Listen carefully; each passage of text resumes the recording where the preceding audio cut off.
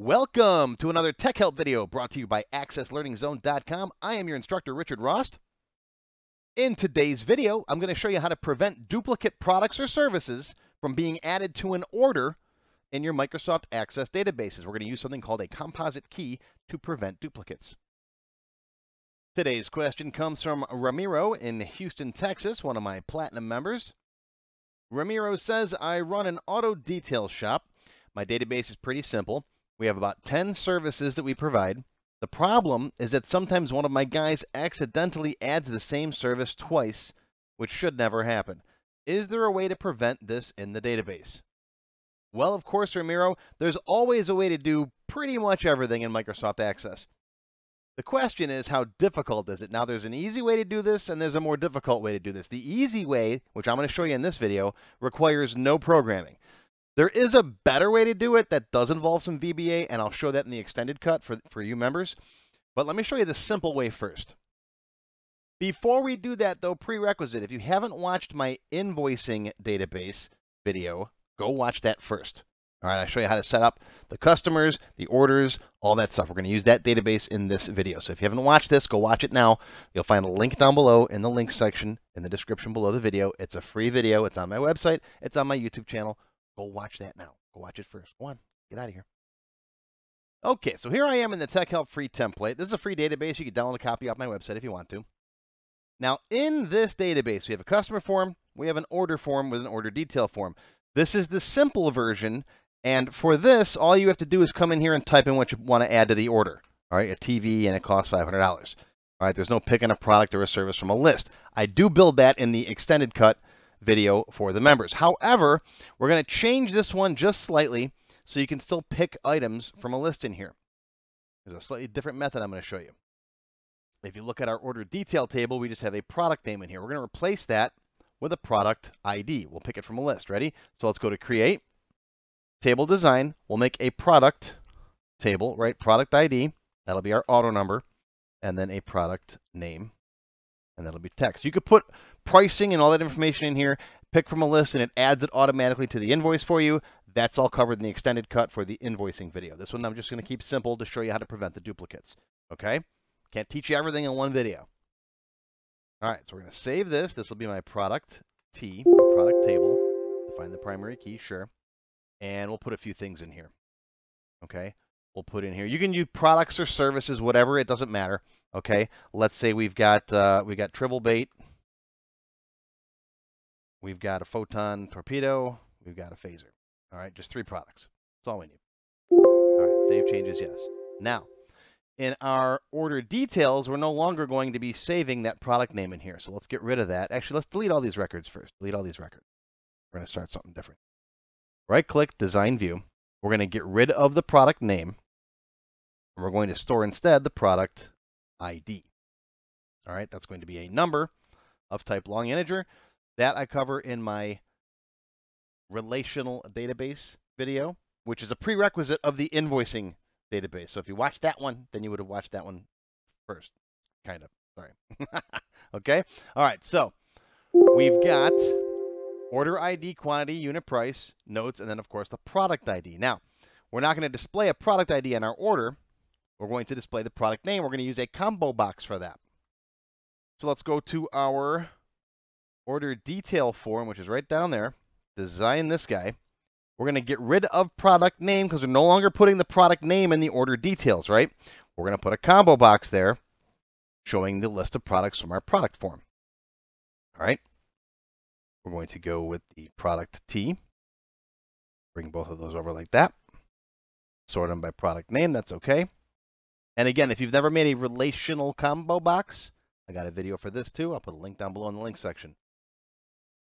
Next, store that value in the product ID field. Next. And don't worry about the label because we're going to delete it anyways. There it goes. Okay. All right. So there we go with that. We got to give this combo box a good name. We'll call it product combo. All right. And tab order. Auto. Hit OK. Save it. Close it. Now let's take a look at what we got.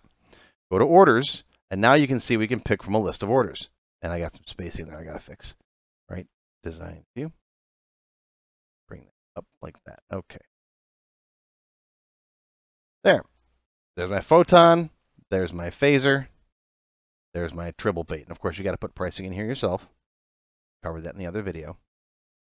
Okay. Now, the problem is, and this is what Ramiro is saying, is that he doesn't want his guys to be able to add the same product on this order twice. They shouldn't be able to come in here and put photon on there again. And if they try to, give them an error message, warn them, yell at them, do something, right? Set red alert.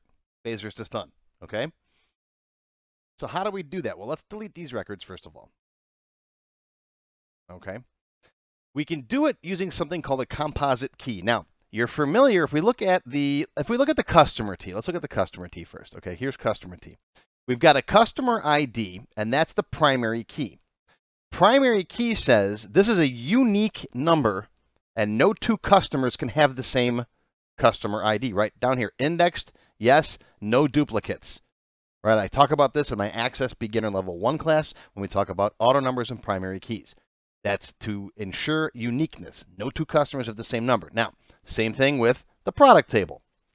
Right? The product ID is unique. No two products will have the same product ID. Now, you can have something called a composite key. A composite key says we're going to take two or more fields, and the combination of those cannot be unique. For example, let's take a look at the order detail table. All right, let's go to design view here. Okay, now there's a primary key, which is the order detail ID. That's for each detail item. So each line item has its own unique key. Okay, but we don't want to have an order that has the same product on it more than once. So what I want is a key that is unique for those two fields. In other words, no two orders should have the same product ID. Okay? Actually, I said that wrong. It should be no order should have two of the same product ID on it. Okay? So order ID and product ID, that combination has to be unique. And here's how we set that up. We go to indexes right up here. Okay? Here's the existing indexes in the system. All right? We got an index called order detail ID. We got an index called order ID. Now, that's not unique. All right? It's just indexed. All right, this one is the primary key field right here. That is unique. Okay, product ID is also indexed. What does indexing mean? Well, I explained this in my Access Beginner 1 class. Indexing generally just means that Access sets up a separate index table. It's hidden, you don't see it. And with that index, Access can quickly look up a data item. Like it can quickly search or sort based on any field you want. You can index pretty much anything you want. You can index last name if you do a lot of searches or sorts based on last name. You can't index certain things like long text fields, but most fields can be indexed. Okay? So what we're going to do is come down here. We're going to set up our own composite key, our composite index that's based on two fields. First thing is give it a name. See where it says index name? I'm going to call this order with product. That's the name that I'm creating for this index. Okay, so the first field it's based on is order ID. And this is kind of counterintuitive, but you go down a row and you put product ID below it. All right, so these two things are now part of the same index. I don't like this interface. That's how Microsoft set it up. You just have to know how to do it. Okay, if this is blank, it assumes it's part of this index. It's kind of silly, but okay. So now come right here. Okay, and you'll see down here, you got primary. No, it's not a primary. Unique. Yeah, we're going to set that to yes. Okay, that means every value in this index must be unique. So every combination of those two fields, right, make up that index, and that has to be unique in this table.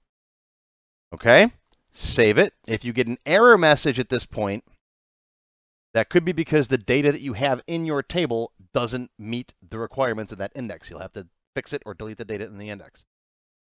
Okay? All right, save it, close it, come back to your customer form, come back to your orders. Let's put in here a phaser. Let's add a photon torpedo. And let's try to add a phaser again. Now, right now, nothing seems to be wrong because the record is still dirty. See that little pencil there? That means it hasn't been committed to the table yet.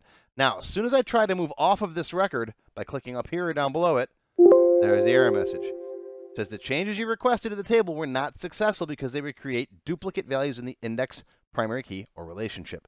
Change the data in the field or fields that contain duplicate data, remove the index, or redefine the index to prevent duplicate data. This is the reason why I sometimes don't like using composite keys, because there's no way to change this error message. And your user's going to look at it and go, huh? Okay? You'll just have to train them and say, no, you can't do that. You can't add the phaser again there twice. They'll have to hit escape and get rid of it. But it prevents the duplicate data from getting added to the table, which is what you want in the first place.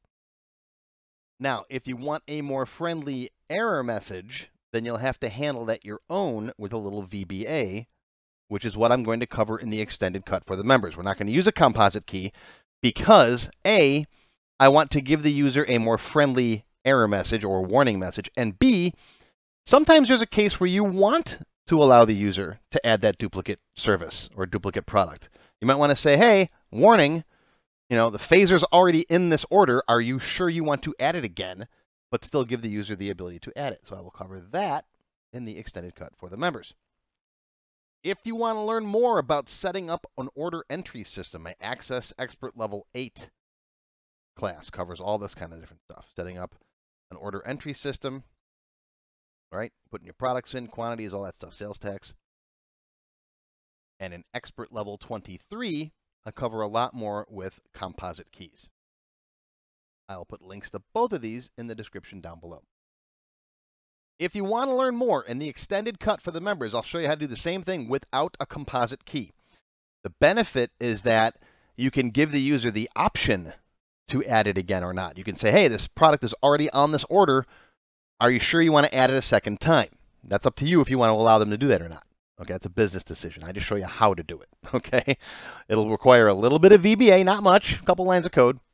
We'll use the members-only database, of course, so it's got the built-in products already where you can pick a product, hit add, it puts it up top with the pricing and all that stuff in there. A little bit of VBA, little decount, a custom warning message, and that's all covered in the extended cut for the members. Silver members and up get access to all of my extended cut videos. There's like 230 of them, I think, now. And, of course, gold members can download these databases. How do you become a member? Click on the Join button below the video. After you click the Join button, you'll see a list of all the different membership levels that are available, each with its own special perks. Silver members and up will get access to all of my extended cut tech help videos, one free beginner class each month, and more. Gold members get access to download all of the sample databases that I build in my tech help videos, plus my code vault, where I keep tons of different functions that I use. You'll also get a higher priority if you decide to submit any tech help questions to me, and you'll get one free expert class each month after you've finished the beginner series. Platinum members get all the previous perks, plus even higher priority for tech help questions, access to all of my full beginner courses for every subject, and one free developer class each month after you finish the expert classes. These are the full-length courses found on my website, not just for Access, too. I also teach Word, Excel, Visual Basic, and lots more. You can now become a Diamond sponsor and have your name or company name listed on a sponsors page that will be shown in each video as long as you're a sponsor. You'll get a shout-out in the video and a link to your website or product in the text below the video and on my website. But don't worry, these free tech help videos are going to keep coming. As long as you keep watching them, I'll keep making more, and they'll always be free. If you enjoyed this video, please give me a thumbs up and post any comments you may have. I do try to read and answer all of them as soon as I can. Make sure you subscribe to my channel, which is completely free, and click on the bell icon to select all to receive notifications when new videos are posted. Make sure you click the Show More link down below the video to find additional resources and links. You'll see a list of other videos, additional information related to the current topic, free lessons, and lots more. YouTube no longer sends out email notifications when new videos are posted, so if you'd like to get an email every time I post a video, click on the link to join my mailing list. Even if you don't want to become a member, feel free to donate to my tip jar. Your patronage is greatly appreciated and will help keep these free videos coming. I got puppies to feed. Now, if you have not yet tried my free Access Level 1 course, check it out now. It covers all the basics of Microsoft Access. It's over 4 hours long, and I just updated it for 2021. You can find it on my website or on my YouTube channel. I'll include a link below that you can click on. And also, if you like Level 1, Level 2 is just $1. Yep, that's all, $1, and it's free for all members of my YouTube channel at any level, even supporters. Want to have your question answered in a video just like this one? Visit my tech help page on my website. You can send me your question there. While you're on my site, feel free to stop by the Access Forum. Lots of good conversations happening there. Be sure to follow my blog, find me on Twitter, and of course, YouTube. Once again, my name is Richard Ross. Thank you for watching this tech help video brought to you by AccessLearningZone.com. I hope you enjoyed this video and that you learned something today. I'll see you again soon.